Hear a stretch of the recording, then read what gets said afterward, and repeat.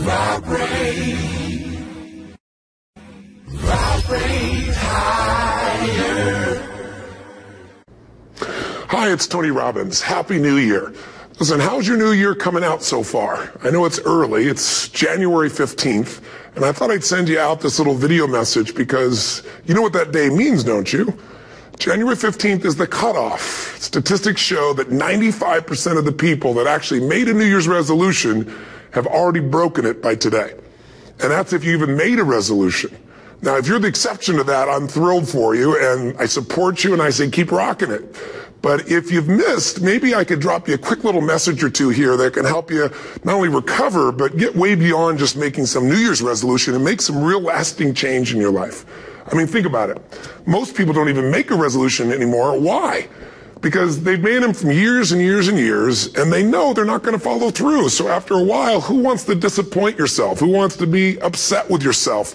Why even bother to set a new standard for this year? You know it's going to be the same as last year.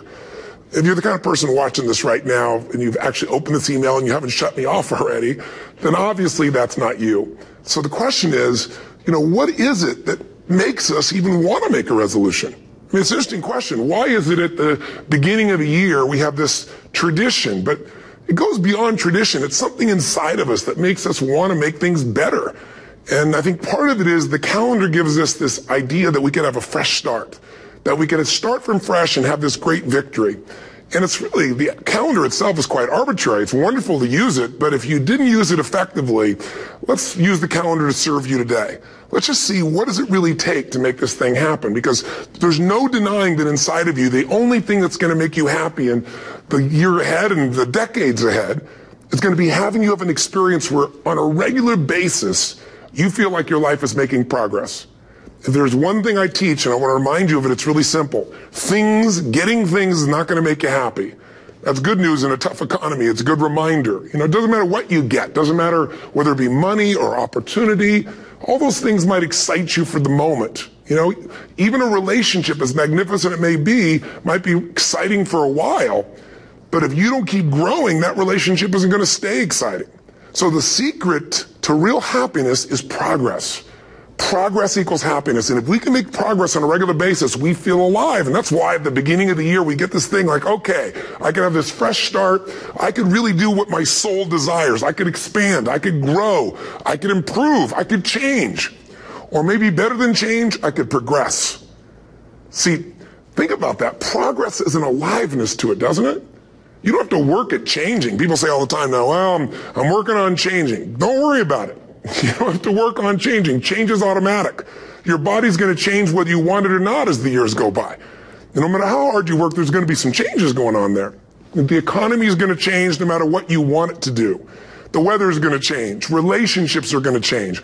Everything in life is always changing. We don't have to work on change. Change is automatic, but progress is not. So if you want to make real progress, then you really got to look at your life in a different way. You got to say, I got to take control of this process and not just hope it's going to work out like people do who make a resolution. Because really, isn't that what they're really doing at the beginning of the year? They're saying, well, here's my resolutions for the year, and they really basically tell you their wishes. It's their wish list.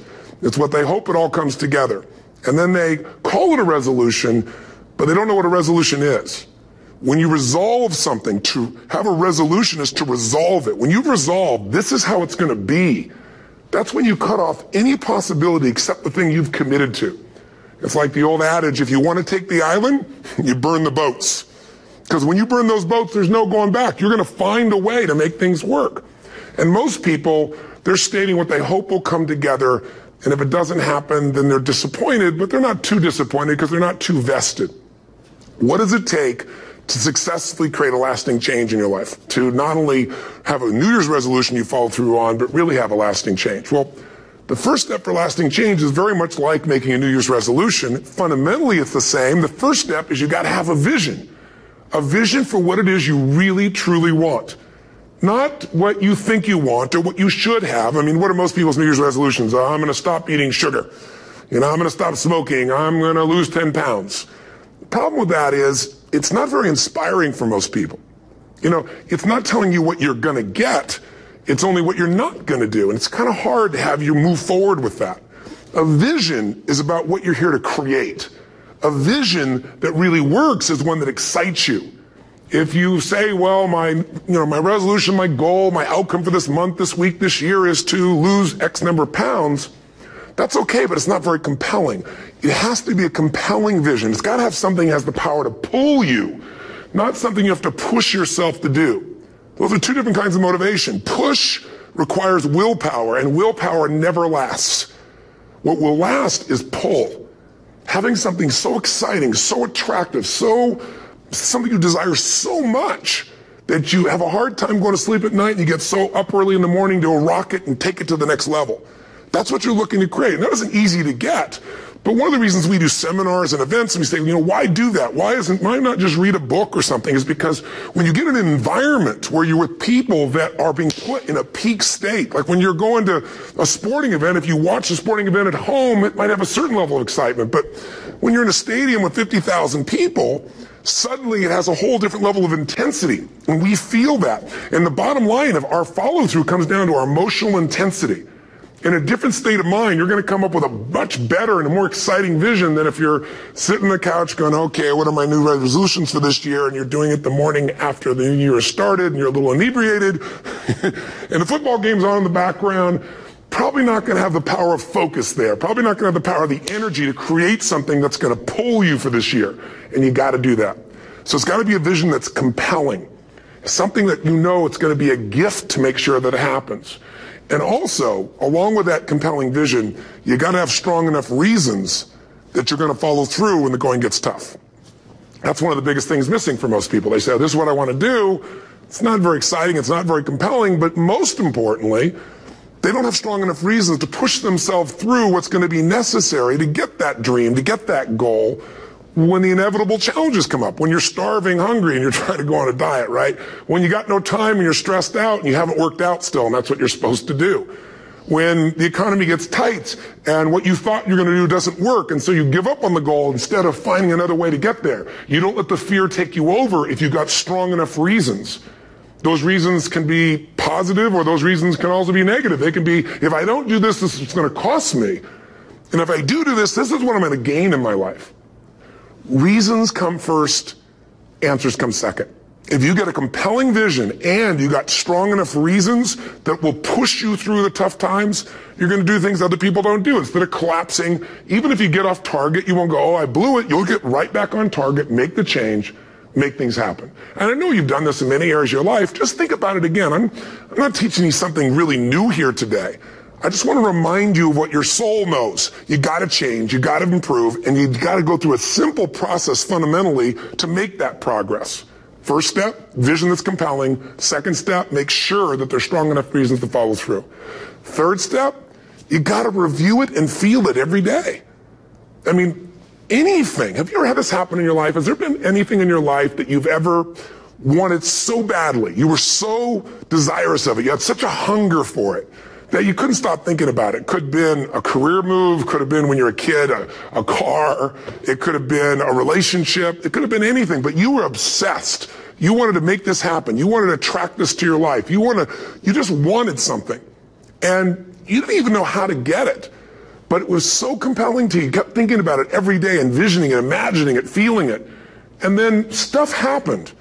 And suddenly you started to attract people or situations to your life, and it just came together. Like, you didn't even have a total plan. It was just that it was so a part of your focus with so much intensity and emotion so often that it sensitized you to notice anything that could get you there. There's a part of your brain called the reticular activating system. For short, we call it the RAS. That part of your brain determines what you notice in the world. And it's really important because when you set a goal, when you get really clear on a vision and there's strong enough reasons and you review it enough and it becomes a part of you, that part of your brain says, anything that relates to this, I need to notice. It's like, did you ever buy a certain kind of car or maybe a certain outfit and suddenly you see that car everywhere or those outfits everywhere? Well, you know, the cars were always around, but why do you see it now? Because your RAS knows this is important. This is part of my world now. Similarly, when you really get clear and it's compelling and you're reviewing it every day, you've got strong reasons and you're reviewing it every day and you're feeling it, the brain becomes incredibly acute at noticing anything to get you to move forward. And so that's the power of this. So, what do people do with a New Year's resolution? They come up with something they kind of want. It's not a compelling vision. They don't really have strong enough reasons, and they never review it again until they notice that they broke what they said they really want to have make happen, because they didn't really resolve. If you resolve, you got the vision, it's compelling, you review it daily, and you feel it, you envision it, and you experience it. Simple as it sounds. Now, ultimately, what is this really about? Ultimately, if you're going to have lasting change in anything, you're really talking about just raising your standards. I always tell people, if you want to know how to change your life, I give it to you in 3 words, boring as it sounds: raise your standards. And what does that mean? Corny as it sounds. Raise your standards. Oh, thank you for the breakthrough thought, Tony. I'm glad I wasted my time watching this little email with you. But think about it. Lasting change is different than a goal. You don't always get your goals, but you always get your standards. Maybe it would help you is to think about it this way. I try to explain standards to people with a different set of words. Think of it as everybody in life gets their musts. They don't get their shoulds. Think about it. Most people have a list of shoulds, don't they? Don't you have a list of the shoulds, things you should do, you should follow through on? I should lose some weight, I should work out more, I should make more calls, I should respond more rapidly to my email, whatever, I should get into the office earlier, I should be, more confident. Whatever your should list is, people love to have their should list be met, but it's kind of like New Year's resolutions. If it does, it's really exciting, but if it doesn't, which is most of the time, it's a little disappointing, but you kind of know it's not going to happen. But when you decide something is a must for you, an absolute must, when you cut off any possible, you say, I'm going to find the way, or I'm going to make the way.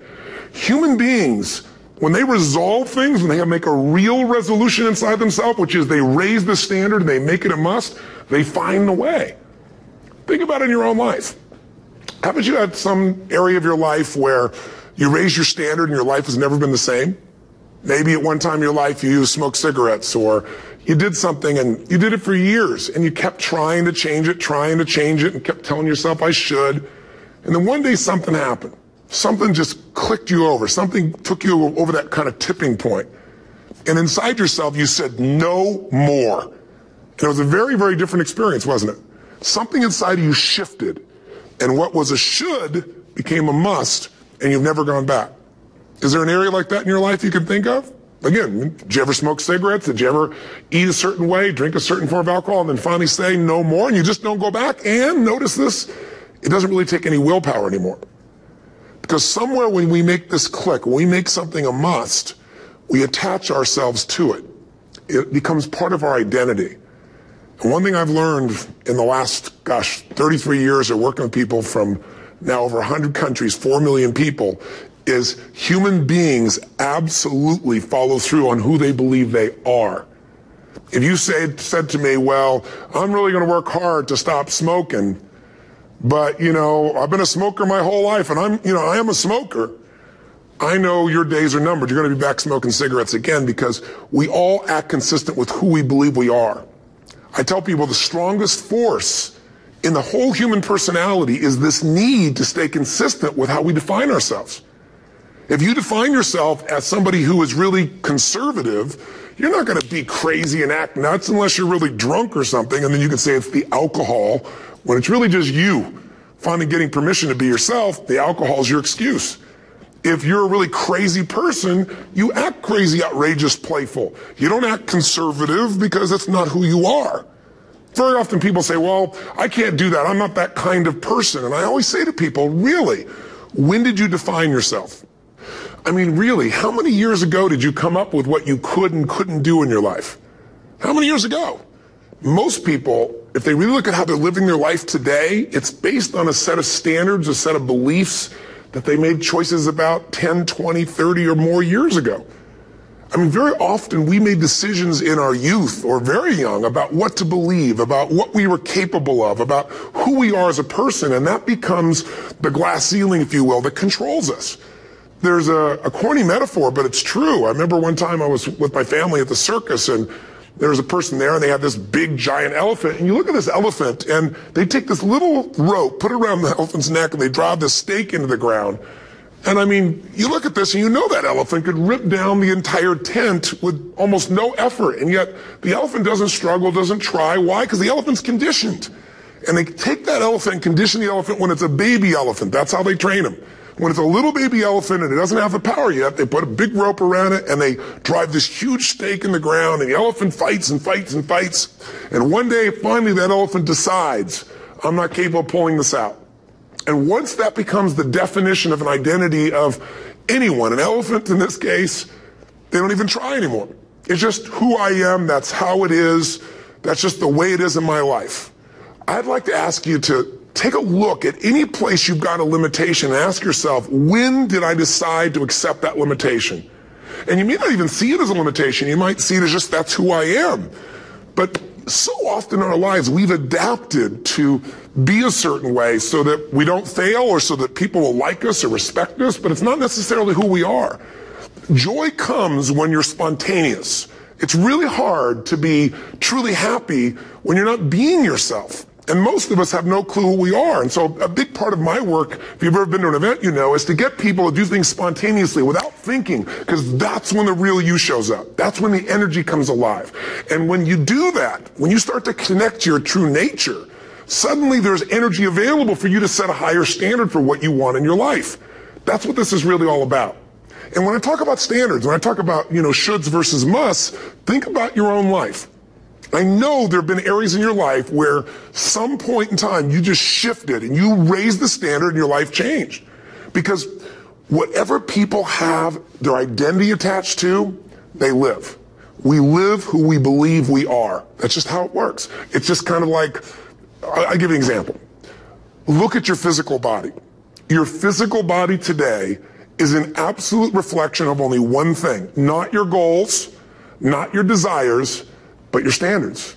The identity you have for yourself. If your standard is you're an athlete, then there's a certain amount of strength, a muscle tone, and energy that's available in your body on a regular basis because that's who you are. And so you do whatever's necessary to maintain that identity. Again, the strongest force in the human personality is this need to stay consistent with how we define ourselves.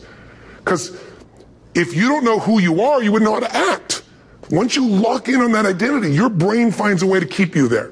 If you say, man, I'm overweight, I've always been overweight, I'm big boned, and that's the story you got, then you're going to always find a way to get back there. That's your settling point. That's your identity. That's where things lock in. If you see somebody who's in really great shape, you ask them, do you work out? You know the answer. Yes. How often? And they'll tell you 3 times, 4 times, 5 times a week, whatever. In a seminar, I'll ask people, who here works out at least 5 days a week? And I'm stand up. And you look around that room, and you know that they work out 5 times a week because you can see their body. You don't just get a result without some kind of action, without some form of ritual. Ritual meaning actions you do consistently. Now, do you think those people that are out there working out 5 days a week, do they have more time than you do? Or I have, or anybody else? Of course not. Is their life less busy? Of course not. It's just a must for them. They must work out that way, and they've made that turn and their life changed. So I'm not saying you have to work out 5 days a week. I'm just saying whatever you really want, wants don't get met consistently. Standards do. Whatever you identify, this is who I am. And so it's not so much about changing your identity as there's expanding it. Deciding that, instead of your goals to lose 10 pounds, which is not compelling, what if your vision was to get back to my fighting weight? This year, this month, this next 90 days, I'm going to transform my body. I'm going to take on a new challenge. I'm going to find some technique or strategy. There's a million of them that can reframe myself where I want to feel younger, stronger, more vibrant than ever before. Here's my reasons. Because I want the energy to really make my life work. Because it's tough out there and I want to be stronger than I've ever been before. I want to go in front of the mirror and if I'm naked, not, want to laugh. I want to look there and take a good look and go, yeah, I'm proud of whatever I see there. Whatever it takes, something's going to make you laugh, smile, something's going to tease yourself, but something's going to move you to another level. If you identify yourself in a new way and you own that every day, and that becomes the standard of how you live, you'll find the way to make that standard real. Money's the same way. Think about it. It doesn't matter what's happening, quote unquote, in the marketplace. People that make money find a way to make money no matter what, don't they? I mean, most people's standard is to pay their bills. So that's what most people find a way to do, even when economic times get tough. Most people, if that's their absolute standard, they find a way. Some people's standard is pay their bills most of the time. And so most of the time they do. Some people's standard is not just to pay their bills, but to take care of their family and maybe even some of their friends. And they find a way. In fact, you know, some people may be in a family where they don't have enough money. They barely have money to pay their bills. They work their guts out. And then somebody, their mother, their father, somebody else, their sister gets ill, and there's not enough money to take care of it. Nobody else has money in the family. They don't either, but they find a way to get that money to take care of their mother or father, don't they? And pay their bills. They never could do it before. Why? The situation made them raise their own standard. And not everybody does that. Somebody else in the family might have money and still not take care of their mother. It all comes down to the inner game, my friends. Changing your life is a change in the inner game. The outside world you can't control, but you have absolute control over this one if you learn the dynamics of what shapes you. And identity is one of those simple, clear, fundamental basics that if you start to shift it, everything else will shift in your life as well. Some people, by the way, have to have more than enough money to do what they want, when they want, where they want, with whomever they want, contribute the way they want. And if that's their must, they find a way. I know that sounds overly simplistic, but it's true. You know, somebody once said you can take all the money in the world out of the hands of everybody, out of all the wealthy people in the world who are really successful, give it to other people. It wouldn't take too long. Those people would have it back in their hands. It's not because they're manipulative. It's because they have a standard. Some are manipulative, don't get me wrong, but they got a standard of what they're going to find a way to make happen. I'm just simply saying to you, take those 3 magic words and live them. Raise your standard. And if you really want to do it, then I'll tell you the most important secret. Have you ever done this? Have you ever told yourself you're raising your standard? Okay, I'm going to go make this happen. I'm going to go make this much money. I'm going to transform my kids. I'm going to create the ultimate relationship in my life. I'm going to transform my body, whatever it is. And then you don't have strong enough reasons and you don't use it. You don't follow through. It's because you didn't back up your standards with what makes those standards real, and that's rituals. Rituals are where the power is. Whenever we do our Robbins results coaching, and we say Robbins equals results, the way we get results with people, it's the same way if you listen to my Ultimate Edge program, or back in the old days, Personal Power, or if you went to one of my seminars. You know what I do is I take these huge challenges you got and we break them down into little bite-sized steps. Little things you do each day that after you do them, you get so much momentum that it's easy to succeed. You're not overwhelmed. You have these victory day after day after day on little things. If you went to Ultimate Edge, I'm sure you learned about the hour of power, or the 15 minutes to be able to be fulfilled, or 30 minutes to thrive, where you literally just condition your body and emotion with a couple little rituals. So it doesn't matter what's going on in your world. You feel that strength, and it's not fake. It's not some pump up. It's coming from inside you, and it works. Rituals define us. See, all the results in your life are coming from your rituals. They start with a standard and then have rituals that follow it up. Like, for example, if you are where you want to be physically, you have very different rituals than if you're not where you want to be physically. If you're overweight, you and I both know you got a different ritual than if you're physically fit. Completely different. You get up in the morning, what's the first thing you do if you're fit? Your shoes are there, you roll over. Doesn't matter how you feel, you put on your shoes, you lace them, you start walking, or whatever that ritual is. If you're overweight, you roll over and you have a very different ritual. You might roll over several times to turn the alarm clock off. You go in and get your mocha, smocha, whatever, special coffee. You stop by at Starbucks, whatever the case may be. You have your nice sugar muffin. It's supposed to be really nice for you. Whatever you do, it's a different ritual. If you have a great, passionate relationship, you have very different rituals in how you come home than if you have a lousy relationship. When you come home and the first thing you do is you're tweeting somebody, or you're emailing, or flipping on the news, or you don't even come home. What are the rituals? Whenever I study people that are successful, what I look for is what's the standard they hold themselves to, and then what are all those little rituals that add up? Because think about it. Success and failure are not giant events. They don't just show up. You don't just suddenly become successful or suddenly have this cataclysmic event that makes you fail. It may look that way, but failure comes from all the little things. It's failure to make the call. It's failure to check the books. It's failure to say, I'm sorry. It's failure to push yourself to do things physically that you don't want to do. And all those little failures day after day come together until one day some cataclysmic event happens and you blame that. That event happened because you missed all the little stuff. Do you agree with me? And success, by the way, is not some overnight event. It's all these little things Success is having a vision. Success is making it compelling. Success is really seeing it and feeling it every day with strong enough reasons. Success is feeling the sense that I'm here to grow and I'm here to give something to the world more than just myself. Success is caring about other people. Success is calling and saying, I love you in the middle of the day for no damn reason.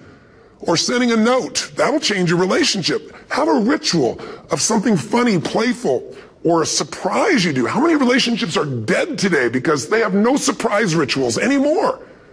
You need to have some rituals, some cool things you do that nobody else does that gives you a better life than anybody else has. All the little stuff. That's where success comes from. In business, it comes from delivering more than anybody could imagine. All those little things add up. People go, wow, that's who I want to do business with. It's true in any area of your life.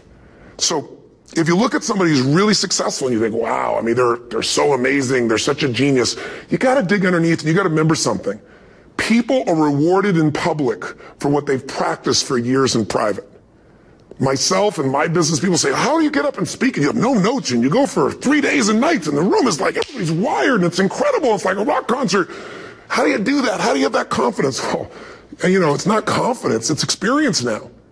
But I did so much behind the scenes and I still do to make things right. I mean, how many people would know that since the time I was 17 years old, before I walk out on stage, still do to this day, wouldn't need to do it, but I still do it, I never walk out there without being in an absolute peak state of mind. There are days my back is hurting, my throat is hurting, or I may have had a challenge, or my father passed away, and I've still got to deliver for these people because my standard is give my all every time. Every event has to be better. Talk to anybody who's been to our events for 5, 10 years, some of our trainers, and I'll say, I don't know how he does it. He always finds a way to make it better. That's not an ego thing. That's a standard in me. I have to find the way.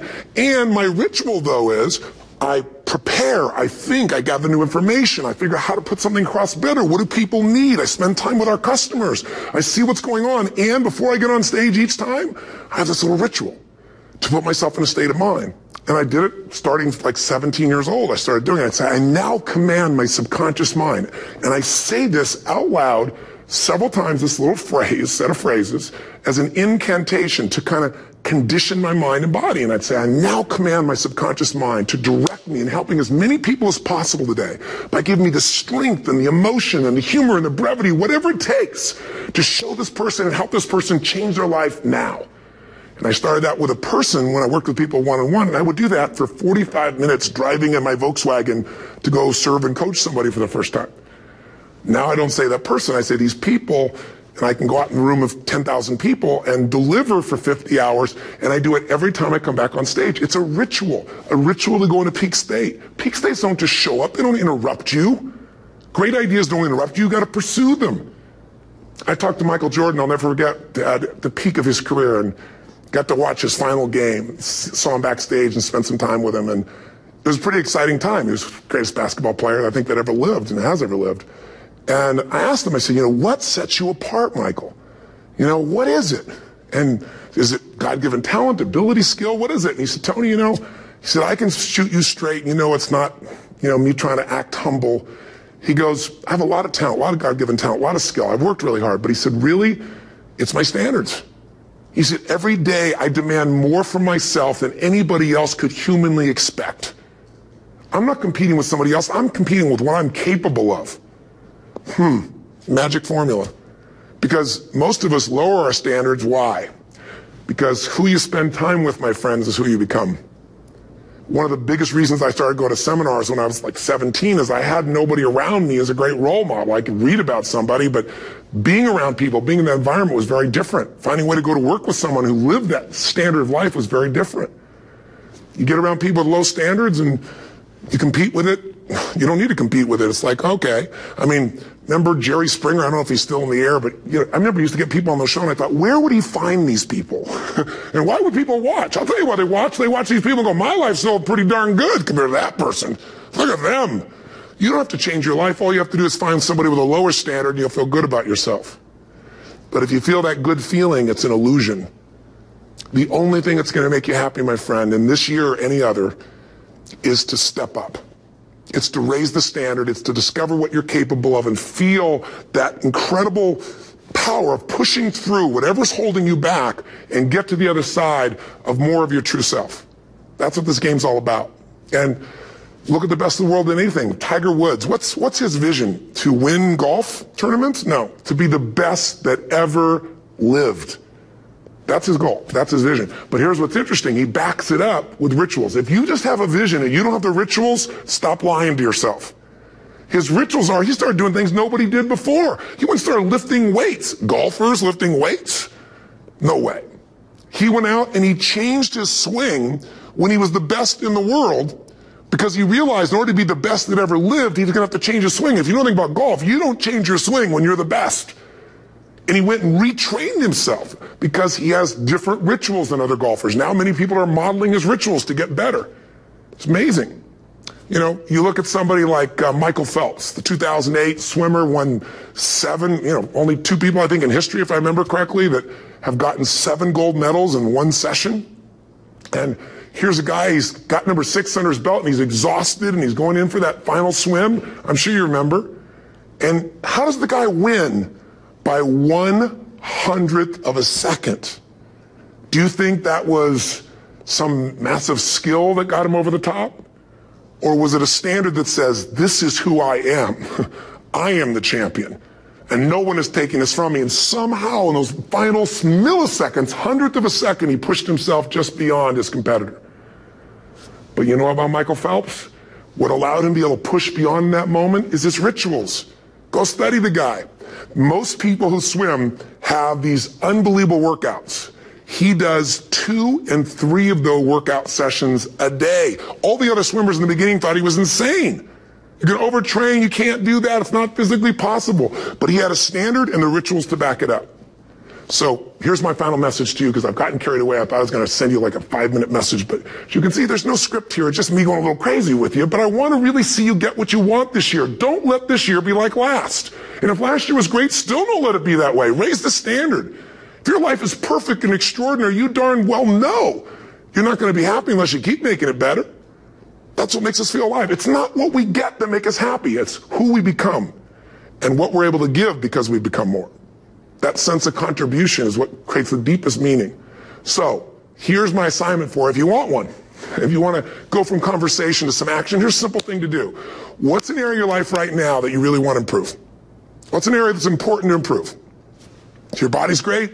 How about your career? Career's great. How about your relationships? Intimate one especially, or your kids, or your relationship with your creator, your spiritual side of your life. Or is it your finances? Figure an area that really matters. Decide on that area. Number 1, write down what your life is like in that area right now as specifically as possible. So you might say, well, I'm 13.5 pounds overweight, whatever the weight is, whatever the situation is, or my body fat's like this, or I wake up exhausted in the morning, and you write the truth of where you are right now. So you're real clear. Or I'm not in a relationship. I say I want a relationship, but I'm not in one, and I don't seem to find them. All the good ones seem to be gone is my belief. And I really do want one, but I don't have it. Whatever your definition. Or I'm in a relationship, and God, I wish I wasn't in a relationship. I'm planning my escape. Wherever you are. Or I have a wonderful relationship. We love each other, but there just isn't enough passion. Just write the truth of where you are. The area you want to change, but write how it is. And then the second step is, this is where you got to be really honest with yourself. What are the rituals that have put me there? Because whatever results you're getting, even if you don't like the results, there's some rituals that are keeping you in that place. There's some rituals of what you eat or don't eat, how you move or don't move, how you sleep or don't sleep. There's some rituals in the lack of variety or spice or energy or focus in an area. There's something you're doing, and it's usually not one thing, it's a bunch of little things that you kind of do consistently whenever you think about getting in a relationship, whenever you think about working out, whenever you think about money. You get yourself in a state of overwhelm. You start thinking about all the things you can't control. Just write down all the rituals you have, and then here's the third step. What do you want? What's your vision? And be really specific. I want to be my fighting weight. I want to be the strongest I've ever felt. I'm going to turn my, whatever it is, be specific. And then, last step, number 4, what are the rituals that'll get you there? What would you need to do differently each morning if you're going to be that kind of energy, that kind of strength? How often would you work out? What days would you work out? What time? A ritual is something you do consistently, usually at a specific time, so it becomes automatic. Let me tell you something. Willpower doesn't last, but rituals can last a lifetime. I bet you have some rituals in your life right now you've been doing for years, even though some of them don't serve you. I'm just saying, wake yourself up. If you want a new year and a new life, you don't need to start on January 1st. Start today. Start with this little video. And just begin to see what happens and see how easy it is to just do a few little rituals. Don't do them all, just do 2 or 3 new things. And you know what happens? You'll get momentum. Because once you discipline yourself in one area of your life, you feel yourself doing it in other areas as well. And I always say something that my original teacher taught me. I always remind people, there's always 2 pains in life. There's the pain of discipline, or there's the pain of regret. And discipline weighs ounces, as my friend Jim Rohn taught me. Regret weighs tons. You don't have regret. So right now, what do you want to change? What's it really like? What are the rituals that got you there? That'll take a little homework. If you're not sure, ask the people around you. They'll tell you what your rituals are. What do I really want in depth? What are the rituals that'll get me there? And then get yourself to start a few of those actions and lock them in place. If I can help you in any way, we're here as a company to support you. Come have an event with us. Come to Unleash the Power Within or Master University, or get a coach. You can get a free coaching session if you call our company and click on something on this. We'll probably have something on it, or get a product. Or don't do anything with us, but do something with somebody, starting with you. If you make the changes in yourself, you're going to be proud this year, and no amount of money or accolades from other people can mirror the feeling of being proud of knowing you've taken back control of your life, or you've taken a great life to another level. Because once you do that, you have something you can give other people, whether it be your kids or your friends or your family. And ultimately, that's what life's about. So thanks for listening. I don't know how long I went here, but I hope this has been helpful for you. I just thought it's a new year, and I want people to be able to truly create a new life. And until I see you again, hopefully soon, or get the chance to meet you, live strong and live with passion. And of course, God bless you. Happy New Year.